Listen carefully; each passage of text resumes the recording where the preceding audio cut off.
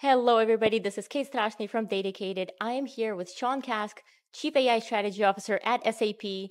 Sean, how are you doing today? Great. Good to see you. Good to see you as well. I'm really excited that we have a few minutes to chat.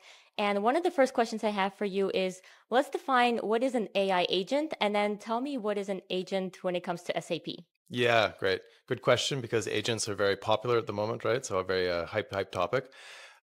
So if you want to just understand what an agent is, you have to go to the textbook from Russell Norvig, okay? Which is like the classic textbook in AI since the last 30 years.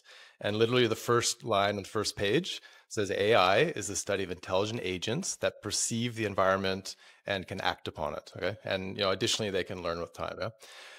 And that's a very useful concept for understanding how computers can work with the environment, but it's also very broad, right? So it covers everything. So, a classification engine. So if I put a cat picture classifier on my Twitter feed and tell it to send me a notification every time it sees a cat picture, right? That's an agent, right? Mm-hmm.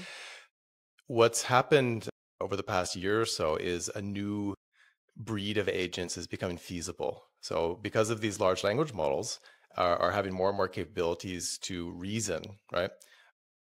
Now we have these advanced AI agents, okay? And that's what we're interested in at SAP. So these kind of agents, you basically give them a goal to solve and some guardrails. So what systems should they be able to access? What are some steps that they might take? And the agents are then able to autonomously plan out how they're going to solve that problem, iteratively try to solve it, reflect on their progress, access various tools along the way, and even potentially collaborate with other agents and humans towards reaching that goal. And that is what is interesting because that unlocks automation in a long tail of use cases that until now are proven pretty impervious to automation because they tend to be very diverse type of use cases. Yeah, when it comes to use cases, one of my favorites is customer service. And I know back in the day when we used to call these hotlines, hey, I need help. And all of these automated responses would start like, press 1 for this, press 2. And you just start saying, I need an agent, when we meant a real human person. But I think now if a human picks up, we're just going to say, hey, I need an agent, like an AI agent who can actually just solve this problem much quicker, get the context because they have all of that data that a human might exactly. not. But those are the exact kind of use cases where this new breed of advanced AI agents help, right? So something like dispute management. Right. Okay, so you phone a customer service line or you send an email because you say, my order was missing something or it came damaged or you overcharged me or these kind of disputes, right? And that might come in a system, it might come in an email, maybe someone writes a letter, and a human then needs to evaluate that and say, okay, what is the nature of the dispute? Is that correct or not? I might need to look into an email, into a CRM system, what order was sent, right? All these different systems. I might need to ask a colleague, and they do this investigation, and then they come to a resolution where they're going to propose something back to solve that, right? Mm-hmm. And that process is inherently very messy and iterative, right?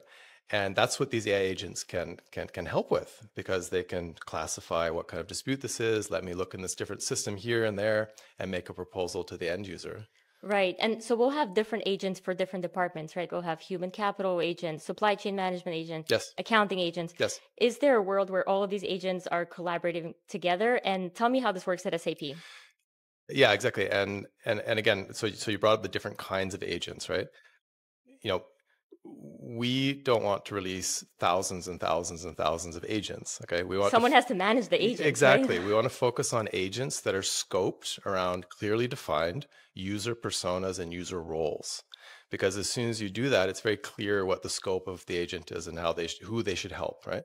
And so yes, we might have a dispute management agent, we might have a customer support agent, we might have a supply planning agent, okay, with these clearly defined scopes. And what agents particularly help with are these problems that span different departments and different business units. Okay, and to do that, they need to have some kind of agent-agent collaboration and communication in place, right? So one agent might, like humans would, right? Yeah. Let me call my friend in HR about this. Yeah. Yeah. They can communicate with each other, and by doing that, break up the task along these complex business processes. Yeah, that's a great point that they actually have to work together. And I think they might work together better than humans because they're not going to say, oh, I don't like this guy from HR. Let me not call him, right? Yeah. They're going to actually collaborate. One of the last questions I have for you is why don't we want thousands and thousands of agents? I mean, I think it gets hard to manage, right? So, I mean, how many roles do you have in a company, right? You know, Right, like roles where, you know, people have one job but can have multiple roles, okay? And there might be a couple hundred, might reach 1,000, right? But right. it just starts to get hard to manage all of these things.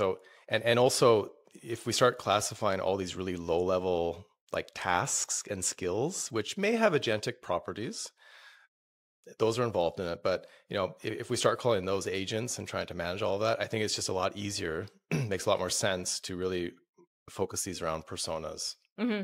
It's very, I mean, it makes sense logically. It's kind of like hiring people. How many people do we really need to do all the same things? Yes. I just see it in the future that because companies are making it so easy to build your own agent, it kind of reminds me of the time when dashboard tools came out Hmm. and everyone created their own unique dashboard that maybe Yeah. had a different color or a different one extra metric that you didn't have.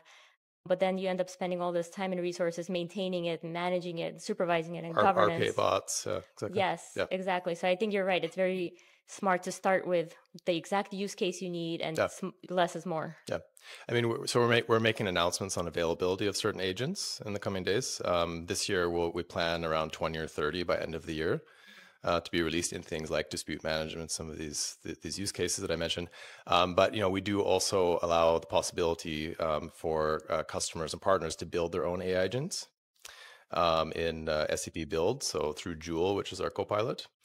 But that then also has in place again the governance, right? So you have at least like a list, right, of what the agents are, who's built them, right, what are they supposed to do, Hmm. and allowing the opportunity for them to interact with each other. Amazing. Well, you're right. The future is really exciting. I can't wait to see all those launches come through. If you just don't mind, tell the audience where can they go to learn more about what you're doing at AI and SAP? Yeah, sure. So you can always go to SAP Discovery Center. That's a good resource. So this has learning journeys on it. It has lists of all the different use cases and services available, linked to all the SAP help documentation. And you know, I'd also advertise my course that I launched last year. So we have generative AI at SAP on saplearning.com.